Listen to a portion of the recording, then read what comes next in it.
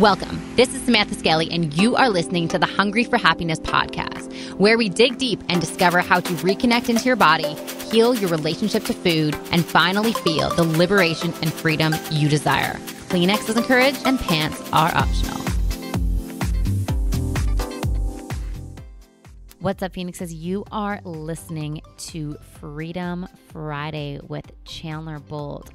I absolutely loved interviewing Chandler. He's actually a really, really good friend of mine and has this incredible company that helps people write and publish their first best-selling book, and he did that exact thing for me earlier this year. A lot of you guys have been asking me about book publishing and how I did it and all that kind of stuff, so I thought it'd be super valuable just to bring Chandler on the show so you can hear it from him. He is the host of the Self-Publishing Podcast and the author of 6 best-selling books, including his most recent book called Publish. He is also the founder and CEO of Self-Publishing School, the #1 online resource for writing your first book. Through his books, podcasts, training videos, and Self-Publishing School, he's helped thousands of people on their journey to writing their first book. So for all of those of you who are listening, who you know you have a book inside of you, I am so excited for you to check out this episode. Enjoy. What's up, Phoenixes, and welcome back to the Hungry for Happiness podcast. I'm super stoked to have one of my good friends, Chandler Bolt, here to talk about something that we don't normally talk about on this show. This show is we talk about a lot of feelings, a lot of emotionality, a lot of things like this. However, this topic comes up a lot, mostly because I have recently gone through the process of writing a book, which you all have asked a lot of questions about. So I wanted to bring Chandler on to just kind of like open the book, no pun intended, to this conversation and just for you guys just to really see the insides of what is self-publishing and how incredibly easy it can be for you. So Chandler, thank you so much for coming on. Sam, great to be here. Thanks for having me. So the #1 question we ask all of our guests is, what is the #1 thing about life that makes you feel most alive? There's that feeling word again. Oh, yeah, we're going to get all into the feelings. It's going to be great. I was teaching Chandler how to access his feelings last weekend, so it's a bit of an inside joke. It's still a work in progress. I would say that, the thing that for me that makes me feel most alive is the freedom to create something that makes other people's lives better, which I think is what I've created in Self-Publishing School. And that's why, a lot of people don't feel fulfilled in their day-to-day work. And I didn't either. So this is kind of part of my story is why I decided to drop out of school is because I was tired of learning how to run a business from professors who had never ran a business. And that wasn't fulfilling for me. So, just the ability to create something that has a positive impact, not only just for obviously the customers and the people who go through the program and think people like you, Sam, right? Where it's just like, I feel amazing when I see books from our students that just like change people's lives and change the trajectory of their lives, which is really cool. But then also like for the employees of the business and this with the pretty fast growing business yourself. It's just a cool feeling to be able to know at the end of the day, put your head on the pillow and say, a lot of people's lives were better today and just in general, like because yeah, which 100%. is like, it's just such a great feeling. It's really cool. And I just want to share something super, super awesome. So my book came out on February 28th, which was my 28th birthday. And we had our retreat in May.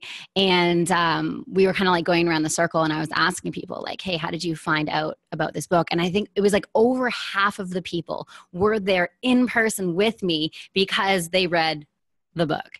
And I just think like that in itself is like incredible. So like the impact that you had on me for then me to do that, to then attract these people to come into like my business. It's incredible. And we're talking about like it in a business sense, but this is like, you could share a story of something that you went through, in your life. You could put your life story on paper, and then someone could buy it off Amazon and they could feel like, wow, I'm not alone. And like that ultimately is like what humans are actually craving, is that feeling of like, hey, I'm actually not alone in this. There's someone else who resonates with my story. That's really cool. And if you want to talk ripple effect for just a second, it's like there's two aspects of that, right? There's the ripple effect of the people who attended your event, which over Mm-hmm. 50% of how many ever people were in the room, Mm-hmm. right? Mm-hmm. That then are on their way towards, healing their relationship with food, right? Yeah. And but then also, not to mention the people that they inspire by going on Totally. that journey. It's like, so in my position, Totally. it's like, I didn't even know that happens, but that's just a byproduct of like all of Mm-hmm. this, right? And this is just, it just keeps going. And then there's also the ripple effect, which is like what I imagine was pretty awesome for you. Mm-hmm. And then also for any of your listeners who also decide to do a book, is like the feeling of just holding a book in your hands. Like the first time that I held my book, it was like, okay, if I were to die tomorrow, this thing would still be here. Like it might Yeah. be at a Goodwill, it Yeah. might be, but like it will be on the earth. Whereas I Mm-hmm. feel like a lot of the things that we do in the digital world, it's like, I mean, like, Mm. it's cool, but like if I were to die, or if the internet goes away, or if my computer gets deleted, like it's all gone. Yeah. Like there's just something Absolutely. different about creating something where you can actually hold it in your hands, much like Mm. when you're able to see the impact of like in a room with people who their lives are Mm. changing. Like I feel like is that similar feeling. Yeah, absolutely. And it's really cool. If you and I didn't know each other on a personal level, you would have never known that happened. And you're right. It's like, it's not just them coming into the room and being affected by the retreat. It's like the ripple effect of like, now they're going to educate everyone on like, everyone in their circle. And that's incredible. That's incredible. It's interesting. When I was living in London about 4 years ago now, I went to this like write a book event. Oh gosh, I don't remember who the guy like doing it was, but I just remember it feeling so complicated and so like over my head. And it was an event put on by a publishing company. So like, that's what they were trying to do. And I just remember the process, and this was probably intentional, them making it like purposely making it complicated. So for the last couple of years, I just had this like story around like, oh, I really want to write a book, like this message of like how to help people end the fight that they have with food in their bodies needs to be out there.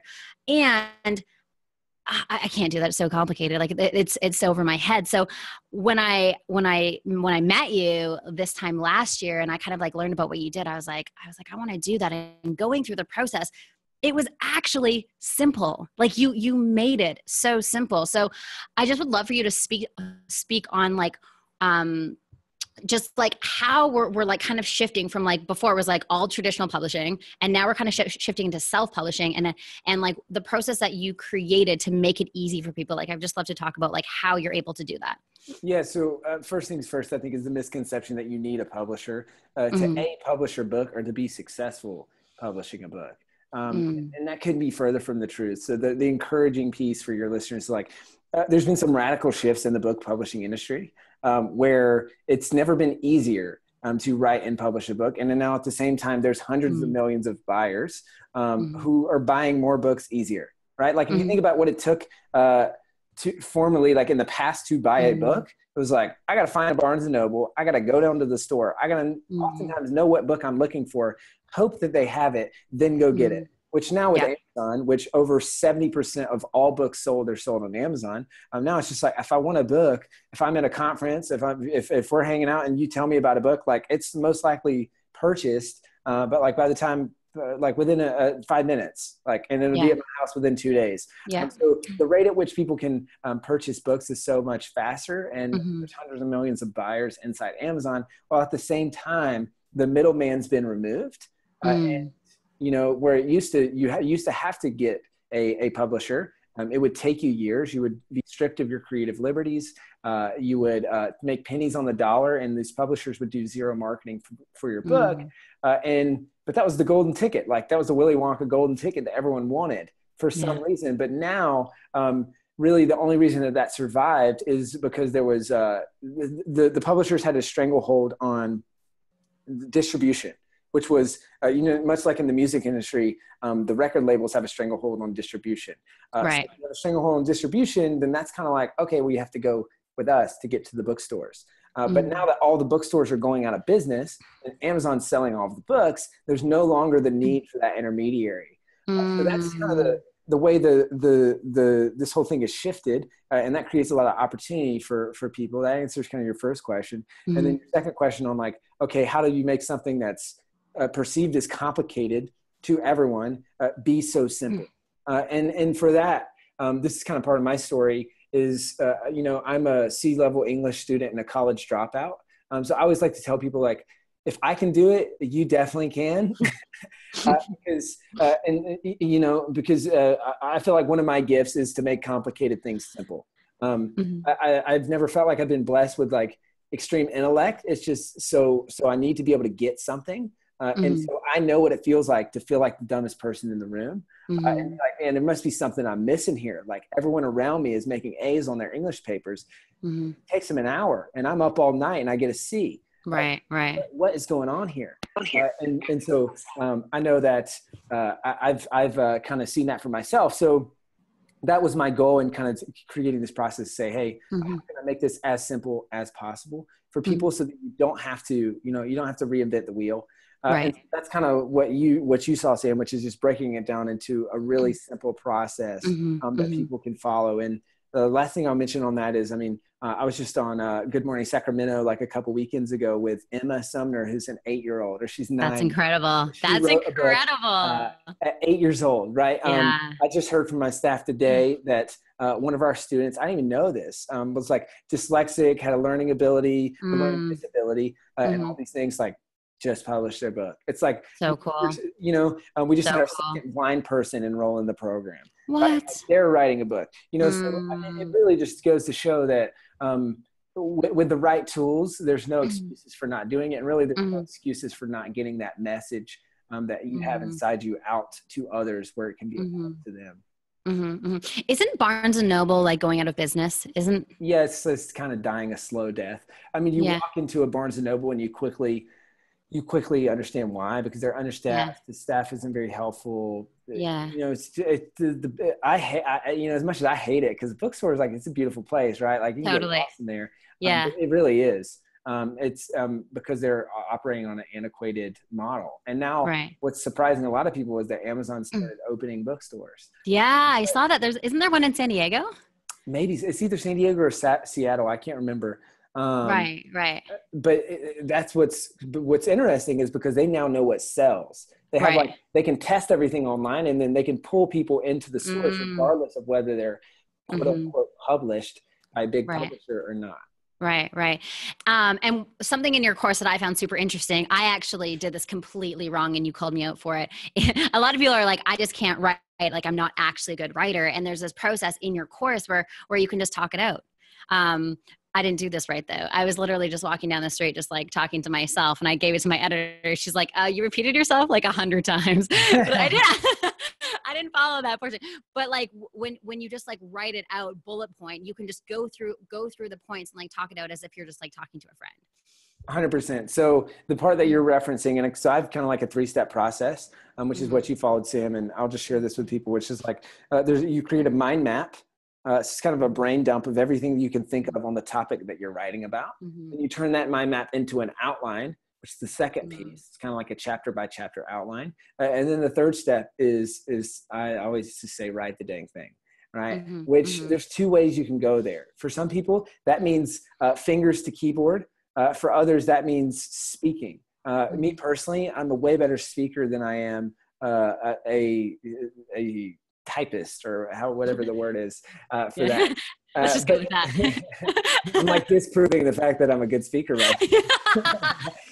But no, so speaking comes easier for me, right, than writing. It's like when I sit down at the keyboard, it's always harder. It's like I know what I want to say, but I just can't say it. When I read it, I'm like, this is so confusing. And then someone else will come in, like an editor, which I definitely recommend, will come in, they'll clean it up, and it's like, wow, that's exactly what I wanted to say, and you said it way better than I ever could have.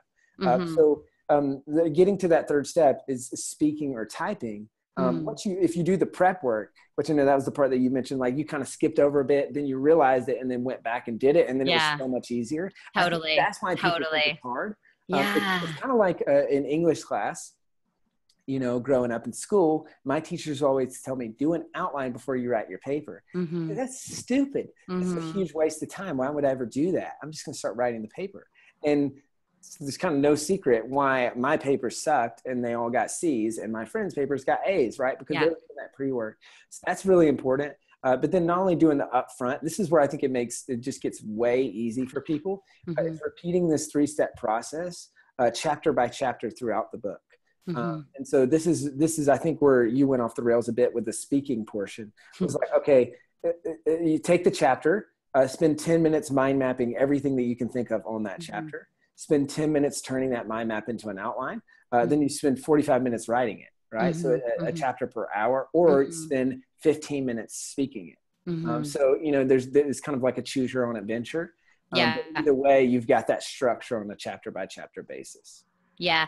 One of the most powerful things that I realized, and I learned this in your course, and now I'm like implementing it with other things in my life, is you just find a time that you just sit down and you write. And sometimes I would sit down. And so that time for me was like 8 to 9 o'clock, Monday to Friday. And sometimes I would sit down there and I'm like, I can't get anything out today. Like there would be literally nothing coming through. And then other days I couldn't stop writing. And I think creating that time and space to just commit and just show up for yourself, that in of itself is just like a beautiful way of creating self-discipline that I can use in any area. And that's ultimately what got it done. Because I've been like thinking about writing a book for so long. I'm like, it's something I really want to do. Oh, I'll do it next year. I'll do it next year. I'll do it next year. And it's so funny. This is like a metaphor for a lot of things. It's like in your mind, it's so much harder than what it actually is. And when I went through the process, like once the book like got released and it hit bestseller, I like looked back, I'm like, that was easy. Like that was simple. That was actually enjoyable. But in my mind, I was like, this is going to take ages. This is going to take forever. A really cool thing for me as well, because my book is based on like my life story and based on like my struggle with food in my body when I came out of the film industry. It was actually, I didn't realize this, but like, I kind of just like cut off that part of me. I was like, oh, that's done, whatever. Like that, I'm not that person anymore. And so there, like for me, there was like a slight resistance to like actually want to write the book. Cause I'm like, I don't want to really like revisit that time, but it was truly the most healing process for me. It was really cool to like look at it like objectively and be like, wow, like that sucked. And like, I'm so much stronger on the other side of it. So for a lot of people listening, and maybe you've gone through like super traumatic things, or maybe there's like a part of your life and a part of your life story that you want to bring out and you want to like bring to life. And it's a really healing process. You know, I think like, correct me if I'm wrong, but I feel like a lot of your clients or people that buy your book buy it for like business, like to like generate like leads and things like that. Or is it like 50-50? What do you think? Yeah, it's kind of, we have two big buckets. There's the entrepreneur crowd, but what surprised me actually is the lion's share are people who it's a bucket list item or it's a legacy. Honestly, it's all older women. Like, you know, that's probably like 75% of people in the program.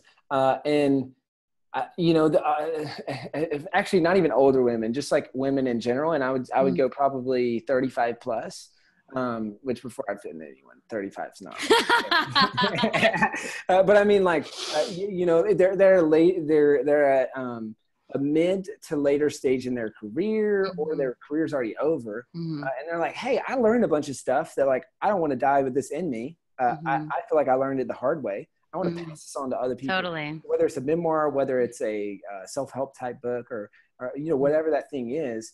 I feel like they just really resonate with what we're doing, and also see the power of passing it down. Right? I think oftentimes guys are like, oh, you know, I've learned this the hard way and I'm just going to keep on working or keep on doing whatever. And don't stop to look at, hey, how could I help other people? Totally. How could other people benefit from the hardships, from the struggles, from, you know, the things that I went through and learned from the hard way.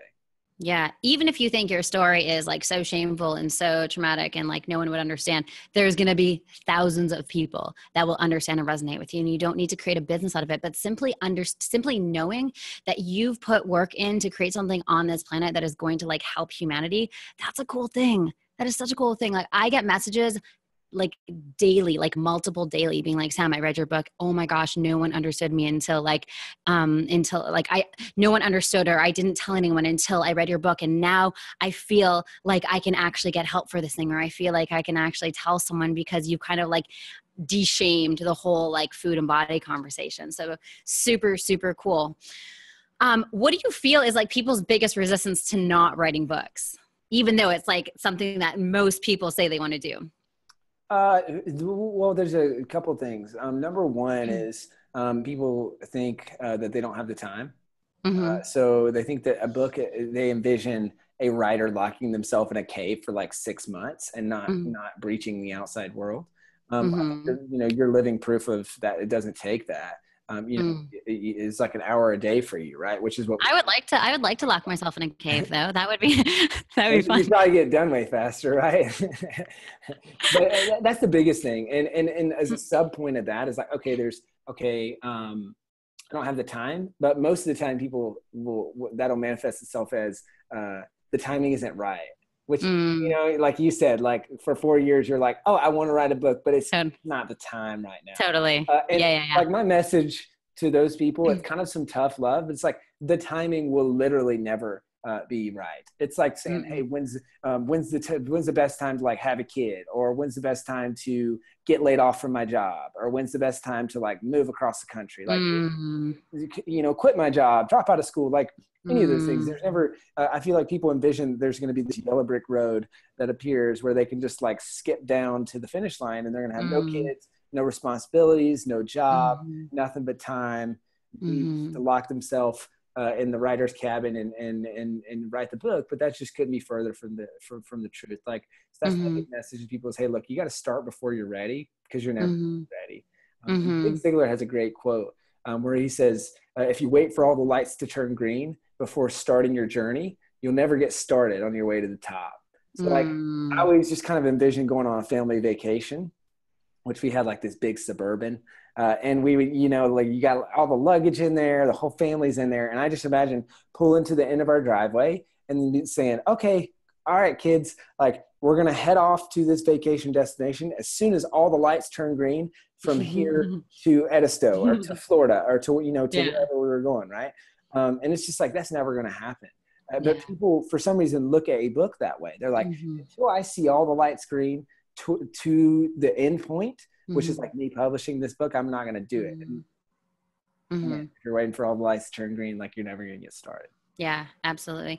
And if it's not for anyone else, just do it for yourself. Like, as I mentioned, it was like such a cool journey for me to just like get my life story on paper. And I remembered things like through the process of doing it. I remembered things that I completely forgot about myself, or like things that happened. And it was like a really cool time. And like the thought of like that will get passed down to like my kids. Like that's a pretty cool thing. You mentioned this earlier. It's very therapeutic, as well as it forces you to crystallize. What are your thoughts on certain things? That was the toughest / also the biggest revelation for me is when you write something down, you're like, I need to make a stance. Like I've never had to actually think what I believe on this. And I've never there's just a different feeling to the written word. We're like, I could fire up a video and say something. And it's like, I'm not going to really think that hard about like, am I making a firm stance? But when you have to like distill what you know into written text, it just, there's a lot of internal growth that just happens because you have to say, hey, this is what I believe. This is what I think is actually the best for other people. Yes. And the best thing about doing it in self-publishing, you can write whatever you want. Like one of my girlfriends, she went through traditional publishing, and she has a story, not super similar to mine, but on the same thread of like personal development. And her publisher made her change so much stuff that the story was not even indicative of her life story at all, to the point where like, for me, I'd be like, nah, I'm good. Like I'm actually not even going to put that out into the world because it is so out of alignment and so out of integrity with what actually happened. And so with my book, I could literally write whatever I wanted. I could write like the absolute truth without holding anything back. And like, no one was telling me I couldn't do that, except for my mom. She like made me take out like 14 swear words. But other than that, she really did. She like texted me. She's like, doesn't sound good. So I had to take out a few F-bombs, but I'm trying to clean up my language anyway. So that was probably like for the greater good of everyone. But yeah, it was great that I had just like full creative control to write whatever I wanted and write like my entire life story without being like filtered through the eyes of a publisher, which was really cool. That's awesome. Yeah. Yeah. Really, really, really cool. So you are on number six best-selling books. And are you, what's your plan? Are you just going to keep writing them and keep getting bestseller? Not for a while. Mm. You know, a book's a labor of love, and Mm. it's a challenge. Mm-hmm. And so for me personally, like I did 6 books in, gosh, I want to say Mm. it was like 3 years or something, Yeah. which is too much. Mm-hmm. But for me, a book was my get out of jail free card. Mm-hmm. So my story is I, published my very first book, and I was snowboarding in Austria right before I was about to drop out of school. And I was talking to a friend. He said, "Hey, books don't make any money though. Like, is this book actually making any money?" I said, "Oh, wow. Yeah, actually we were snowboarding all day yesterday. The book made $400." No Right. way. And I realized, like, hey, this is passive income. This is that Mm-hmm. mystical thing that Mm-hmm. Robert Kiyosaki talks about in Rich Dad Poor Dad, right? That I thought was only possible through real estate. And Mm-hmm. that book went on to make close to $7,000 in the first month, Wow. and then like a few Wow. $1,000s the next month, a few $1,000s the next month. Like, and it Mm. continued to make thousands of dollars a month in passive income, which for Mm. me kept my head above water to once I dropped out of school. Then, Mm-hmm. like, fast forward a few months later, I put all the chips back in the center of the table. All my bank accounts are negative, and I borrowed $15,000 from friends and family. What I Mm-hmm. do, launch another book, right? That book brought in like close to $100,000 within 55 days. Mm-hmm. And then it grew my business to $1.32 million in 11 months. Hey, Mm-hmm. fast forward a few months ahead, show up to a company retreat for my company, find out my business partner was trying to kick me out of my business. And then next thing I know, I'm negotiating a buyout. I buy him out, and I go multiple 6 figures in debt. Mm-hmm. Now, so what I do, launch another book. And then Mm-hmm. that book, I pay off this debt in less than 11 months. Like, Wow. I pay off this debt a few months later. Mm. The business brought in over $1.5 million in like the next 7 months after Wow. doing that book. And Mm. so I truly mean it when I say, like, a book is my get out of jail free card. Yeah. But now I'm like, the business is good. We're growing. The next book I think I'll write won't be for a while. It's going to be more like probably going to be a business book or something that's not in the publishing realm. More like, Yeah. hey, here's what I've learned from growing this massive company, and like something that'll help other people. Mm-hmm. Yeah. So it's not going to be for a while though. Yeah. That's cool. I like that. You have some strong opinions on the New York Times bestselling list and why that's like kind of fundamentally flawed. I'd love for you just to share, because a lot of people don't know that. So I'd love for you just to share a little bit on that. Yeah, it's a scam. The New York Times is it's very antiquated. What most people don't know is that it's an editorial list, meaning that it's not a true bestseller list. So if you want a true bestseller list based on book sales, like number of units sold, which when you think bestseller list, you think like, okay, total number of units sold in the last week, right? Right. Well, if you want that list, that's actually the USA Today. Right. Now, if you want like number of hard copies sold, more traditional style, that's actually the Wall Street Journal. Both of which are more reputable than the New York Times. The New York Times is an editorial list. So it's somewhat based on how much that you sold, but it's also based on like, did you have any bulk book sales? Did you sell at mom and pop bookstores as well as Amazon bookstores, as well as, did you have a nice spread? Were those also spread across zip codes across the country in every state and county? What did that look like? Is that spread across the country? Yeah, like I said, did you have $2,000 to $3,000, 2,000 to 3,000 books sold in bulk? So like the corporations, like you have to check all these boxes. Right. Even when you check all those boxes, the New York Times can say, hey, I'm an editor at the New York Times. Let's pretend for a second, right? And I can just say, hey, I don't like you. My girlfriend just dumped me. It's raining outside. I'm in a bad mood today. Whatever it is, just keep you off the list. Right. So there have been book launches that have sold tons of books, like Michael Hyatt, Russell Brunson, I think Brendan Burchard as well, like huge launches. I mean, Michael Hyatt was the CEO of a traditional publisher, Thomas Nelson, for 30 years. And they kept him off the list just because he's an internet marketer, right? He sold more than enough books to be on the list, but they just chose to keep him off. They tried to do something similar to Jeff Walker, and then he reloaded and sold a bunch more books. Right. And then they're like, all right, we can't keep this guy off and maintain our reputation. So it's just kind of, it's a vanity metric, something that people want to shoot for, but it's a total scam. It just doesn't make any sense. Yeah, it doesn't make sense. And it's, Yeah. I mean, I don't know if that's what you're doing it for. Like re-examine your priorities.